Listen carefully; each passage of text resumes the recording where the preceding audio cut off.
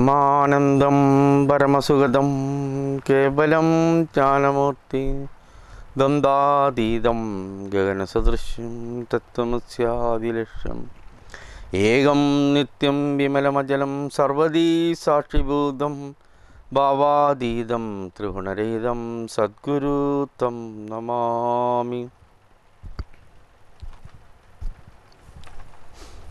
ഈശ്വരദർശനം ലഭിച്ച, ഈശ്വരാനുഭൂതി അനുഭവിച്ച മഹാജ്ഞാനികളുടെ ജീവിതത്തിലേക്കൊരു എത്തിനോട്ടമാണ് സംസ്കൃതി പ്രോഗ്രാമിൻ്റെ ലക്ഷ്യം, സംസ്കൃതി പ്രോഗ്രാം ഉദ്ദേശിക്കുന്നത്. ഇന്ന് നമ്മൾ ചൈതന്യ മഹാപ്രഭുവിൻ്റെ 2ാം എപ്പിസോഡ് ആരംഭിക്കുകയാണ്. അങ്ങനെ ചൈതന്യ മഹാപ്രഭു ഭക്തിരസം, ഭക്തിയുടെ ആനന്ദം എല്ലാ ജനങ്ങൾക്കും, സാധാരണ ജനങ്ങൾക്ക് എങ്ങനെയൊക്കെ ലഭിക്കാൻ പറ്റുമോ അതിനുള്ള രീതികൾ ചിട്ടപ്പെടുത്തിയ അവതാരമാണ്. അതിനൊരു മഹാമന്ത്രം തന്നെയുണ്ട്. ചൈതന്യ മഹാപ്രഭു എപ്പോഴും ഈ മഹാമന്ത്രം ജപിച്ചുകൊണ്ട് അതാലപിക്കും, ഒപ്പം ജപിച്ച് നൃത്തമാടും. ആ മഹാമന്ത്രം അതിനോടുകൂടി ചൈതന്യ മഹാപ്രഭുവിൻ്റെ കൂടി മറ്റുള്ളവരും ആ മന്ത്രം ജപിച്ച് നൃത്തം ചവിട്ടാൻ തുടങ്ങും. അത് വളരെ എന്താ പറയുക, ആ ഈശ്വരാനുഭൂതിയിലേക്ക് എത്തിക്കാൻ പറ്റിയ മന്ത്രം തന്നെയാണ്. അത് ഇതാണ്: ഹരേ കൃഷ്ണ ഹരേ കൃഷ്ണ കൃഷ്ണ കൃഷ്ണ ഹരേ ഹരേ, ഹരേ രാമ ഹരേ രാമ രാമ രാമ ഹരേ ഹരേ, ഹരേ കൃഷ്ണ കൃഷ്ണ കൃഷ്ണ ഹരേ ഹരേ, ഹരേ രാമ രാമ രാമ ഹരേ ഹരേ, ഹരേ കൃഷ്ണ കൃഷ്ണ കൃഷ്ണ ഹരേ ഹരേ, ഹരേ രാമ രാമ രാമ ഹരേ ഹരേ. ഹരി ബോൽ, ഹരി ബോൽ, ഹരി ബോൽ. ഈ മന്ത്രം നമുക്ക് തന്നെ ഒന്ന് വീട്ടിലിരുന്ന് സ്വന്തമായിട്ട് ഒന്ന് നമ്മൾ പരിശീലിച്ച് നോക്കും.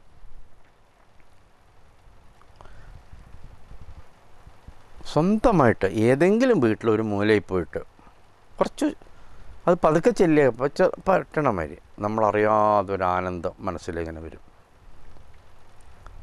അതിങ്ങനെ വരാൻ തുടങ്ങി, അത് ശീലമായി കഴിഞ്ഞാൽ പിന്നെ മനസ്സിലെ ദുർവിചാരങ്ങളും വാസനകളും എല്ലാം പോയി ഈശ്വരാനുഭൂതി, ശ്രീകൃഷ്ണൻ അവിടെ നമ്മുടെ മനസ്സിൽ പ്രത്യക്ഷമാവും.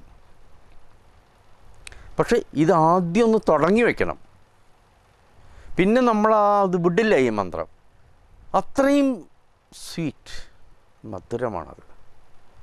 It is so sweet. We can't explain its sweetness. It is beyond words. വാക്കുകൾക്ക് അപ്പുറമുള്ള മധുരമുള്ളതാണ്. നമ്മളൊന്ന് പരിശീലിക്കുകയേ വേണ്ടു. എത്ര പേർക്കാണ് ഇത് ജപിച്ച് അവിടെ എത്തിയിരിക്കുന്നത്? എത്രയോ പേര് ഈ അനുഭൂതി. ഇതിന് വേറൊരു ഗുണം വെച്ചാൽ നമ്മളത് പരിശീലിക്കാൻ തുടങ്ങുമ്പോൾ തന്നെ ആനന്ദമാണ്.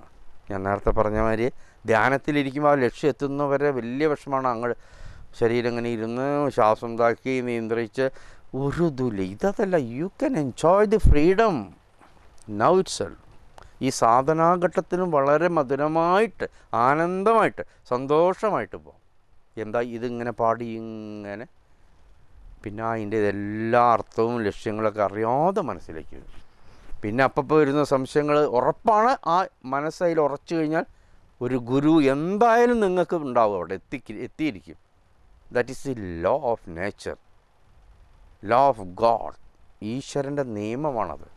അദ്ദേഹത്തെ പ്രാപിക്കാൻ ആര് ദൃഢനിശ്ചയം ചെയ്തു, വേറെ എവിടെയും തേടിപ്പോണ്ട. That Guru will come himself or herself to you. ഇതൊന്നിങ്ങനെ നമ്മൾ ജപിച്ചുകൊണ്ടേയിരുന്നാൽ മതി.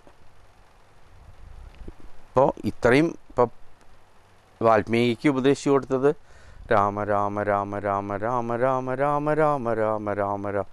പിന്നെ മനസ്സ് അതിലേ പോയിട്ട് നിൽക്കും. ചിലവർക്ക് കൃഷ്ണ കൃഷ്ണ കൃഷ്ണ കൃഷ്ണ കൃഷ്ണ ഏതാ ഇഷ്ടമുള്ള വെച്ചാൽ അത്. പക്ഷെ ഇവിടെ ഗൗരാംഗൻ പറഞ്ഞിരിക്കുന്നത് ഈ മന്ത്രമാണ് അദ്ദേഹം പഠിപ്പിച്ചിരുന്നത്. അതിൽ നമ്മുടെ ശ്വാസത്തെ നിയന്ത്രിക്കാനും ഒരു ഋതമൊക്കെ ഉണ്ട്. അറിയാതെ നമ്മുടെ മനസ്സ് നിശ്ചലമാവും. മനസ്സ് നിശ്ചലമായില്ലെങ്കിലും ഇത് ജപിക്കും തോറും നമുക്ക് സമാധാനം കിട്ടും. നമ്മൾ ഏത് പണിയെടുക്കുമ്പോഴും ആവാം, വീട്ടിൽ സ്ത്രീകൾക്കാവാം, അമ്മമാർക്കാവാം എന്നാ പറയല്ല. ബംഗാളിലും ഇദ്ദേഹം എവിടെയൊക്കെ അത് പ്രചരിപ്പിച്ചു അവരുടെയൊക്കെ ചുണ്ടുകളിൽ ഇന്നും അത് തന്നെയാണ് ഹരേ രാമ എന്നുള്ള അതിങ്ങനെ തുടർന്നുകൊണ്ടിരിക്കും. ഹരേ കൃഷ്ണ കൃഷ്ണ കൃഷ്ണ ഹരേ ഹരേ ഹരേ രാമ അങ്ങനെ അത് പോയി കൊണ്ടുപോകണം. അത് നമ്മൾ ഉറങ്ങിപ്പോകട്ടെ. ഉറങ്ങിപ്പോകുമ്പോൾ അത് ഉറങ്ങാമെന്ന് വെച്ചാൽ മനസ്സിങ്ങനെ നിശ്ചലമാകുമ്പോഴാണ്. മനസ്സിൻ്റെ പ്രവർത്തനം നിന്ന് ഉറക്കം വരും. മനസ്സിൻ്റെ പ്രവർത്തനം അറിവോടുകൂടിയാണെങ്കിൽ അത് സമാധിയാവും. മനസ്സിൻ്റെ പ്രവർത്തനം അജ്ഞതയിലാവുമ്പോൾ അത് ഉറക്കാവും. അതാണ് നമ്മളൊന്നും അറിയാത്തത്. അപ്പം സുഖം ഉണ്ടാവും. മനസ്സ് നിന്നാൽ സുഖം. ആരുടെ ആയാലും മനസ്സ് നിന്നാൽ സുഖം, ആനന്ദം. ആത്മീയ ഇതാണ് പറഞ്ഞു തരുന്നത്. ഈ മനസ്സിനെ നിർത്തണം. മനസ്സ് നിന്നാൽ ആർക്കത് പരിശോധിക്കാം. ഇതാണ് ശാസ്ത്രവും, അകത്തുള്ള ശാസ്ത്രം. ദാറ്റ് ഈസ് ഈ സ്പിരിച്വൽ സയൻസ്. ഈ മനസ്സിനെ നിർത്താൻ പറ്റുമോ? You will get bliss. ഇപ്പോൾ മനസ്സിന് ഈ ആനന്ദമൊക്കെ നമുക്ക് എവിടെ നിന്നാണ് കിട്ടുന്നത്? വെൻ യു സീ എ മൂവിയിൽ നിന്ന് നല്ല ആനന്ദം കിട്ടുന്നത് it is from within you. അതിൽ നിങ്ങളുടെ മനസ്സ് ഏകാഗ്രപ്പെടുന്നത് കൊണ്ടാണ് കിട്ടുന്നത്. When you see football you get enjoyment. By how? Your mind is being stop. മനസ്സ് നിന്നുപോയി, അതിലേകാഗ്രപ്പെട്ടു പോയി, വേറെ ചിന്തകൾ വരുന്നില്ല. ഏത് ഫിനോമിനൻ, ഏത് പ്രതിഭാസം എടുത്ത് പരിശോധിച്ചോളൂ.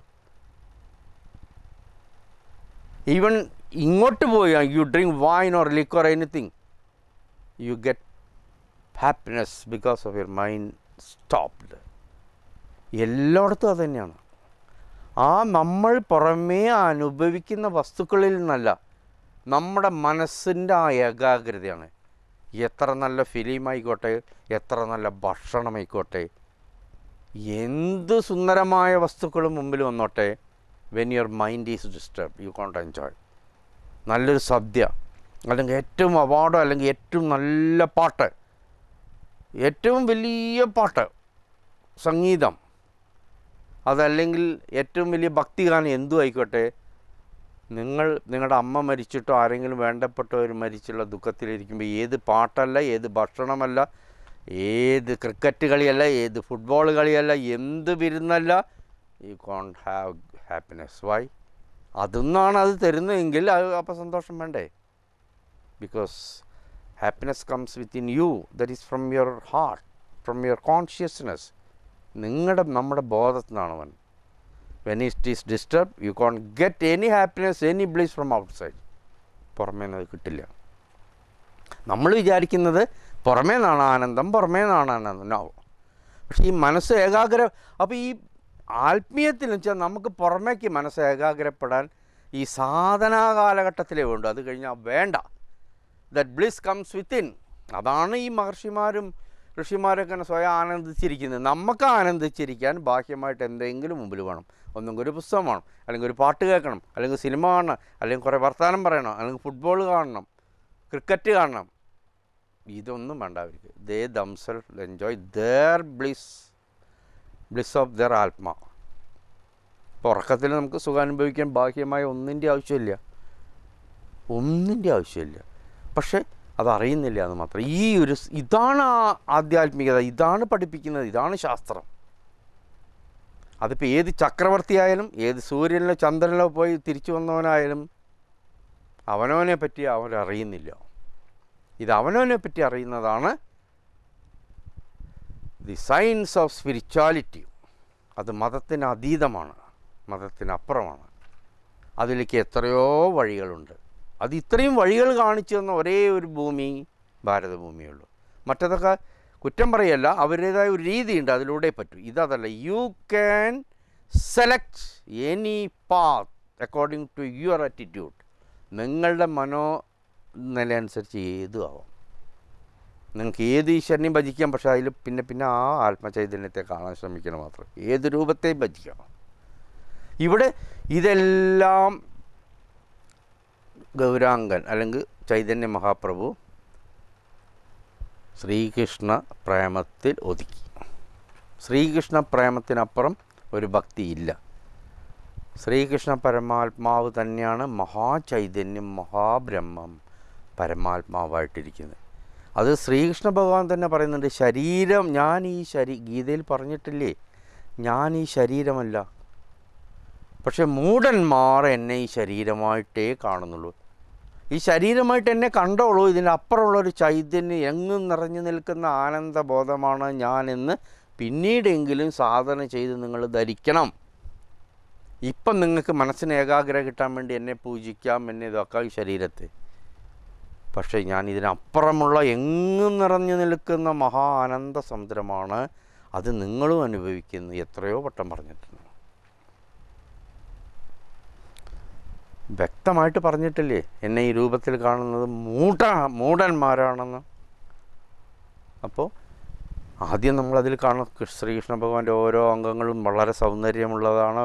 അത് നമുക്ക് ഭക്തിയും ആനന്ദവും ജ്ഞാനവും തരും. അതിലൂടെ പിന്നെയും പോണം. ഇതാണ് പഠിപ്പിക്കുന്നത്. ശ്രീകൃഷ്ണ ഭഗവാൻ തന്നെ അത് പറഞ്ഞിട്ടുമുണ്ട്, വേറെ ആരുമല്ല. ആ മൂഢന്മാരെപ്പോഴും എന്നെ ഈ ശരീരമായി കണക്കാക്കിക്കൊണ്ടേയിരിക്കുന്നു. അത് പോരാന്ന് പറയുന്നതാണ്. ശരീരത്തിനപ്പുറമുള്ള എങ്ങും, അല്ലെങ്കിൽ ഇപ്പോൾ വെറൊരു ശരീരമായിരുന്നെങ്കിൽ ശ്രീകൃഷ്ണ ഭഗവാൻ പോയതിന് ശേഷം നമുക്ക് ആ ശരീരത്തിൻ്റെ ഒരു ചിന്തയിലേ വരും, ഇത്രയും ഇത് വരില്ല. അപ്പം എന്നും ഏത് കാലത്തും എപ്പോഴും എല്ലാവരുടെ ഉള്ളിലുള്ള ആ ആനന്ദ ചൈതന്യമാണ്, ആനന്ദബോധമാണ് ശ്രീകൃഷ്ണ പരമാത്മാവ്. ഇവിടെ ചൈതന്യ മഹാപ്രഭു ആ ഒരു ഇത് ആടി നൃത്തം ചെയ്ത് അങ്ങനെ എല്ലാവരെയും അതിലേക്ക് ആകർഷിക്കുകയാണ്. ഇദ്ദേഹം എവിടെയൊക്കെ പോകണോ അവിടെ ഒരു പ്രഭാഷണവും ഒന്നുമില്ല. ഈ ഒരു നാമസങ്കീർത്തനം കേട്ടാൽ എല്ലാം മറന്ന് കൂടുകയാണ്. ഹരേ രാമ അതങ്ങോട്ട് ഉച്ചരിക്കാൻ തുടങ്ങിയാൽ, ഹരേ കൃഷ്ണ എന്നങ്ങോട്ട് ചൊല്ലാൻ തുടങ്ങിയാൽ എല്ലാവരും ഓടിക്കൂടി. It's attraction. അതിൻ്റെ ആകർഷണം ഒന്ന് നോക്കി നോക്കൂ. ഈ ഭക്തിക്ക് മാത്രമേ ഇങ്ങനെ ആകർഷിക്കാൻ പറ്റൂ, ജ്ഞാനത്തിനൊന്നും ഇത്ര പറ്റില്ല. ഭക്തിമാർഗത്തിലേ പറ്റൂ. ഇപ്പം ഭക്തിമാർഗം ലോകത്തിൽ എല്ലായിടത്തും ഉണ്ട്. ഓരോരുത്തരും അയ്യോ വെസ്റ്റേഴ്സൊക്കെ ഭക്തിയിൽ അവർ ഈ ഹരേ രാമ ഹരേ കൃഷ്ണ നമ്മളെമാതിരി ഇത്ര ഫ്ലുവൻ്റായിട്ടൊന്നും ചെല്ലാൻ പറ്റില്ലെങ്കിൽ എന്തൊരു ഏകാഗ്രതയാണ് അവർക്ക്, എന്തൊരു ഭക്തിയാണ്. അവരതിൽ ലയിച്ചിരിക്കും. അവർ ആത്മാനുഭൂതി കിട്ടിയോ ഇല്ലയോ ആ സമയത്ത് നമ്മളെക്കാട്ടിലും അവർ ആനന്ദം കണ്ടെത്തുന്നുണ്ട്. Because of the concentration of there mind. ഒരു മനസ്സ് അവർ ഏകാഗ്രപ്പെടുത്താൻ പരമാവധി ശ്രമിക്കുന്നുണ്ട്. അപ്പോൾ ഈ ഒരു ഏകാഗ്ര മനസ്സിനും അതാണ് ഏകാഗ്രം എന്ന് തന്നെ പറയാൻ കാരണം. എപ്പോഴും നമ്മൾ പറയും ഏകാഗ്രത എന്താ ഏകം അഗ്രം. ആ അഗ്രം ഒരു പോയിന്റിലേക്ക് മനസ്സിനെ ഏകമാക്കുക, ഒന്നാക്കുക. അപ്പോൾ കൃഷ്ണനിലേക്കോ രാമനിലേക്കോ ഏത് ദേവനോ ദേവിയോ എന്തായിക്കോട്ടെ, അല്ലെങ്കിൽ ഒരു തത്വത്തിലേക്കോ ഈ മനസ്സിനെ അങ്ങോട്ട് ഏകാഗ്രമാക്കി കഴിഞ്ഞാൽ പിന്നെ ആ മനസ്സ് അവിടെ നിന്ന് പോവും, പിന്നെ ആനന്ദമേ ഉള്ളൂ. ഇതാണ് അതിൻ്റെ ശാസ്ത്രീയത. ഏകാഗ്രത ശീലിക്കുമെന്ന് പറയാൻ കാരണം അത് ഭൗതികത്തിലായാലും നമുക്കൊരു കാര്യത്തിനോട് ഏകാഗ്രത ഉണ്ടെങ്കിലേ പ്രവൃത്തി പോലും ചെയ്യാൻ പറ്റും. ഇങ്ങനെ ഗൗരാംഗൻ ഈ ഭക്തി ഇങ്ങനെ ബെതറിക്കൊണ്ടിരിക്കുകയാണ്. ഇപ്പം പലരും പല രീതിയാണ്. വിവേകാനന്ദ സ്വാമി നന്നായി ഭജന പാടും, ഭക്തിയുണ്ട്. പക്ഷെ അദ്ദേഹം പ്രചരിപ്പിച്ചത് ജ്ഞാനമാണ്, വേദാന്ത ജ്ഞാനം പ്രഭാഷണങ്ങളിലൂടെ. ഭക്തി നന്നായി ഭജന പാടും. ശ്രീരാമകൃഷ്ണദേവന് വിവേകാനന്ദ സ്വാമിയുടെ ഭജന ഏറ്റവും ഇഷ്ടമാണ്. അപ്പോൾ ഇത് ഒന്നിനോട് എതിരല്ല, എല്ലാം വേണം. നമ്മുടെ ഈ ശരീരത്തിലെ അവയവന്മാർ, കാല് കൈയിനെതിരല്ല, അതേമാതിരി കൈ കാലിനെതിരല്ല, കണ്ണ് ചെവിക്കെതിരെ, എല്ലാം കൂടി ആ ഹാർമണി അങ്ങനെ സംയോജിച്ചാലേ ആ തത്വത്തിലെത്തുള്ളൂ. അപ്പോൾ ഭക്തി, ജ്ഞാനം, കർമ്മം, രാജ്യോഗം ഇതൊക്കെ അവിടെ ഈ നാമസങ്കീർത്തനത്തിലൂടെ നമുക്കറിയാതെ നമ്മളിലെത്തും. അതാ പറയുന്നത്, ഈ നാമസങ്കീർത്തനം ശീലിച്ച് കഴിഞ്ഞാൽ ഈ നിർവികൽപ്പ സമാധിയും എല്ലാ സമാധിയും നമ്മളറിയാതെ നമ്മളിലെത്തും. ഇത് വേറെ വിധത്തിൽ പരിശീലിക്കാൻ ഇരുന്ന് കഴിഞ്ഞാൽ നിർബന്ധമായി കണ്ണും പൂട്ടി ശ്വാസം ഇതാക്കി ഇങ്ങനെ എത്ര കാലം ഇരുന്നാലും ചിലപ്പോൾ ബലം കിട്ടിയെന്ന് വരില്ല, ഇരിക്കേണ്ടെന്നല്ല. പക്ഷേ തത്വം അറിഞ്ഞിരുന്നു കഴിഞ്ഞാൽ ഉടനെ ഇതിൻ്റെ എല്ലാം ലക്ഷ്യം മനസ്സിനെ ഏകാഗ്രമാക്കി, മനസ്സിനെ നിയന്ത്രിച്ച്, മനസ്സിലെ രാഗദ്വേഷങ്ങളും വാസനകളും ഇല്ലാതാക്കി, ചുരുക്കം പറഞ്ഞ മനസ്സിനെ തന്നെ ഇല്ലാതാക്കുകയാണ്. To kill our on mind. അതെല്ലാവർക്കും അറിയാം. രാവിലെ എണീറ്റ മുതൽ നമ്മളെ ഏറ്റവും ബുദ്ധിമുട്ടിക്കുന്ന ഒരു സാധനം നമ്മുടെ മനസ്സാണ്. അപ്പോൾ ഇതിന് ഈ മനസ്സിനെ അങ്ങനെ ഈശ്വരമയമാക്കൂ, ബ്രഹ്മമയമാക്കൂ, ശ്രീകൃഷ്ണ പ്രേമം കൊണ്ട് നിറയ്ക്കൂ, കൃഷ്ണപ്രേമമയമാക്കൂ, മഹാവിഷ്ണുമയമാക്കൂ, ശിവനെയാണെങ്കിൽ ശിവമയമാക്കൂ, ദേവിയാണെങ്കിൽ ദേവിമയമാക്കൂ. പിന്നെ അവിടെ മറ്റു വസ്തുക്കൾക്കൊന്നും യാതൊരു നിലനിൽപ്പില്ല. അപ്പോൾ അതിനോടനുബന്ധിച്ചുള്ള ചിന്തകളും വരില്ല. അപ്പോൾ ചിലർ ചോദിക്കും വ്യവഹാരികത്തിൽ ഇതൊക്കെ പറ്റുമോ? പറ്റും. ഇവരൊക്കെ ഇപ്പോൾ വ്യവഹാരികത്തിൽ തന്നെയല്ലേ ജീവിച്ചിരുന്നത്. ഈ വ്യവഹാരികം ആത്മീയം എന്ന് പറഞ്ഞാൽ രണ്ടല്ല, അത് പറ്റും. അത് ഈ ദൂരെ നിന്നുകൊണ്ട് ചോദിച്ചാൽ അങ്ങനെ നിങ്ങൾ അതിലേക്കൊന്ന് ഇറങ്ങി ചെല്ലുമോ? ഇതൊക്കെ നടക്കുമോ? കാര്യം നടക്കുമോ? ഈ ലോകത്ത് തന്നെയല്ലേ ഇതൊക്കെ നടന്നത്.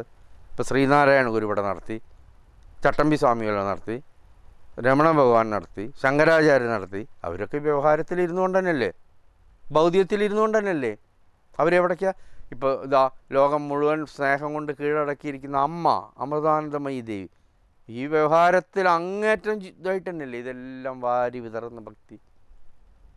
ഗൗരാംഗ എന്നെപ്പോലെ തന്നെ ആ ഭജന പാടി അമ്മ ജ്ഞാനം കൊടുക്കുകയാണ്. അമ്മ ആദ്യമേ സാധനാഘട്ടത്തിൽ തന്നെ ഈ ഭജനയിലൂടെയാണ്, ശ്രീകൃഷ്ണ ഭജനയിലൂടെയും ഒക്കെയാണ് ഈ പരമതത്വം സാക്ഷാത്കരിച്ചത്. ഒരു പക്ഷേ ഗൗരാംഗൻ അല്ലെങ്കിൽ ചൈതന്യ മഹാപ്രഭുവിനെ പഠിക്കുന്നവർ കേരളത്തിലുള്ളവരാണെങ്കിൽ അമ്മയെപ്പറ്റി ഓർത്തു. അമ്മയുടെ ആ സാധന കാലഘട്ടം മുഴുവൻ ഇങ്ങനെയായിരുന്നു. ആ ഒരു അമ്മ രണ്ടും അനുഭവിച്ചു. ഇവിടെ ശ്രീ ഗൗരാംഗൻ അനുഭവിച്ച ആ വിരഹഭാവം, രാധാഭാവം, ഗോപികമാരുടെ ഭാവം അമ്മയും അനുഭവിച്ചിരുന്നു. കൃഷ്ണാ നീ എവിടെ, കൃഷ്ണാ നീ എവിടെ. അമ്മ വാസ്തവത്തിൽ കൃഷ്ണൻ തന്നെയാണ്, പക്ഷെ കൃഷ്ണാ നീ എവിടെ, ആ രാധയുടെ ഭാവം കൈക്കൊണ്ട് കൃഷ്ണനിലേക്ക് എത്താം. ഇതിലൂടെ ഒന്നും നമ്മൾ പോകുമ്പോഴേ കാര്യങ്ങൾ അറിയുള്ളൂ. ദൂരെ നിന്ന് നോക്കിയാൽ ഒന്നും അറിയില്ല. അതിപ്പോൾ ഏത് കാര്യമായാലും. ചെറിയൊരു ഉദാഹരണം പറട്ടെ. സൈക്കിൾ ചവിട്ടണമെങ്കിൽ സൈക്കിളിൻ്റെ അടുത്തേക്ക് ചെല്ലണം, അതിൽ കയറിയിരിക്കണം, ചവിട്ടി പഠിക്കണം.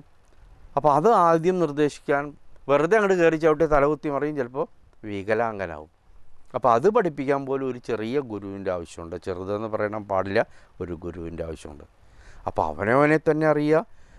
ഈ ആനന്ദം എന്നും ആനന്ദം തരുന്നൊരു ശാസ്ത്രത്തെ അറിയുക. നമുക്ക് ജനന മരണങ്ങളില്ലാത്ത ആ ചൈതന്യമാണെന്നറിയുക. നമ്മൾ ഈ ശരീരമാണ് അല്ല എന്ന് പഠിപ്പിക്കുന്ന ഈ ശാസ്ത്രത്തെ, ആ ശാസ്ത്രം പഠിപ്പിക്കുന്ന ഗുരുവിനെ പിന്നെ മഹാഗുരു എന്നല്ലാതെ പിന്നെ എന്ത് പറയാൻ പറ്റും? അവരെ ധ്യാനിക്കണം, വന്ദിക്കണം, പൂജിക്കണം. സാധാ ഗുരുക്കന്മാരെ പോലും നമ്മൾ പൂജിക്കണം. Because they are importing A knowledge to us. അപ്പോൾ ഏറ്റവും വലിയ ഈ നോളേജ് തരുന്നവരെ, അതുകൊണ്ടാണ് അവരെ ഈശ്വരതുല്യം, ദൈവതുല്യം, അല്ലെങ്കിൽ ഭഗവാൻ, ഈശ്വരൻ, ദേവി എന്നൊക്കെ പറയുന്നത്. അല്ലാണ്ട് അവർ വെറും ഈ ശരീരം കണ്ടുകൊണ്ടല്ല. ഇപ്പോൾ ഒരു ഡോക്ടറെ നമ്മൾ റെസ്പെക്റ്റ് ചെയ്യുന്ന ആ ഡോക്ടറുടെ 5 അടി 6 അടി ശരീരം കണ്ടല്ല, ആ നോളേജ്, ആ എന്താ പറയുക, ആരോഗ്യത്തിൻ്റെ ആ ഒരു അറിവ്, ആരോഗ്യം മറ്റുള്ളവർക്ക് കൊട്ടിക്കാനുള്ള ഒരു അറിവ് അവർക്ക് ഉണ്ടാവുന്നതുകൊണ്ടാണ് അവരെ നമ്മൾ ബഹുമാനിക്കുന്നത്. ഒരു മന്ത്രിയെ ബഹുമാനിക്കുന്ന ഈ രാജ്യം ഭരിക്കാനുള്ള അറിവ് അതിൽ ഉണ്ടാവുന്നതുകൊണ്ടാണ്. അല്ലാണ്ട് ഈ 5 അടി 6 അടി അദ്ദേഹത്തിൻ്റെ ശരീരം കൊണ്ടല്ല. ഏതും അങ്ങനെ തന്നെയാണ്. ഇപ്പോൾ ഒരു പാട്ടുകാരൻ, അയാളുടെ ശരീരം നോക്കിയിട്ടാണോ അയാളെ ആരാധിക്കുന്നത്? അയാളിൽ നിന്ന് വരുന്ന ആ അതിഗംഭീരമായ പാട്ടുകൾ, അത് നമ്മളെ ആകർഷിക്കുന്നു, നമുക്ക് ആനന്ദം തരുന്നു, അദ്ദേഹത്തെ ആരാധിക്കുന്നു. അപ്പോൾ ഒരു നല്ല മൃദംഗം വായിക്കുന്നു, അല്ലെങ്കിൽ നന്നായി ചെണ്ട കൊട്ടുന്ന ആളുടെ തടിയും വണ്ണവും കണ്ടും എല്ലാം അദ്ദേഹത്തെ ആരാധിക്കുന്നു. അതിൽ നിന്ന് അദ്ദേഹം കൊട്ടുമ്പോൾ കിട്ടുന്ന ഒരു ആനന്ദം നമുക്ക് കിട്ടുന്നുണ്ട്. അതിൻ്റെ ഇതുകൊണ്ടാണ് നമ്മൾ അദ്ദേഹത്തെ ആരാധിക്കുക. ഇതുമാതിരി തന്നെ പരമമായ ജ്ഞാനം നമുക്ക് തുറന്നു തരുന്ന, നീ ഈ വെറും ശരീരമല്ല, നീ ഈശ്വര തുല്യനാണെന്ന് പഠിപ്പിക്കുന്ന, എപ്പോഴും ആനന്ദം നിനക്ക് അനുഭവിക്കാൻ ഉള്ള വിദ്യ പകർന്നു തരുന്ന ഈ ഗുരുവിനെ മഹാഗുരുവിലും ഗുരു എന്നല്ലേ വിശേഷിപ്പിക്കേണ്ടത്. ആ മഹാഗുരുവിനെ ഈശ്വരനല്ല അതിൻ്റെ അപ്പുറം എന്ന് വിളിച്ചാൽ എന്താ തെറ്റ്? പിന്നെ എന്തിനാണ് ഇവിടെ ഈ ആൾദൈവം എന്ന് പറഞ്ഞ് പുച്ഛിക്കുന്നത്? ഇതിനെപ്പറ്റി ഒരു ചുക്കും ചുണ്ണാമ്പും അറിയാത്തവരാണ്. അതുകൊണ്ട് ഇതിലൂടെ അവരോടൊന്ന് അഭ്യർത്ഥിക്കുകയാണ്, പ്രാർത്ഥിക്കുകയാണ്, അപേക്ഷിക്കുകയാണ്, ഈ ശാസ്ത്രത്തിലൂടെ ഒന്ന് പോകും നിങ്ങൾ. ഇപ്പം ഇത്രയും ഇത് നടത്തുന്നവരെ തന്നെ ആരാധിക്കുന്നത് എന്താ? അവരുടെ ഉള്ളിലുള്ള അറിവ് കണ്ടിട്ടാണ്, അല്ലാണ്ട് അവരുടെ മുഖസൗന്ദര്യം കണ്ടിട്ടല്ല. അവരെന്തു പറയുന്നു? അവരുടെ ജ്ഞാനത്തെയാണ് ആരാധിക്കുന്നത്. ഒരു യുക്തിവാദിയുടെ ജ്ഞാനത്തെയാണ് മറ്റുള്ളവർ ആരാധിക്കുന്നത്. അപ്പോൾ ഇതൊന്ന് മനസ്സിലാക്കുക. അപ്പോൾ ഇവരെ മഹാഗുരുവിൽ അപ്പുറമുള്ള ഗുരുവാണ്. അവരെ എല്ലാവരെയും നമിച്ചുകൊണ്ട് പ്രണമിച്ചുകൊണ്ട് അവരുടെ കാൽക്കൽ വീണ്ടും വീണ്ടും വീണുകൊണ്ട് പ്രഭാഷണം തുടരുകയാണ്. ഏതായാലും ഈ പ്രഭാഷണം ഇവിടെ അവസാനിക്കുകയാണ്. നിങ്ങൾക്ക് എല്ലാവർക്കും എൻ്റെ നമസ്കാരം.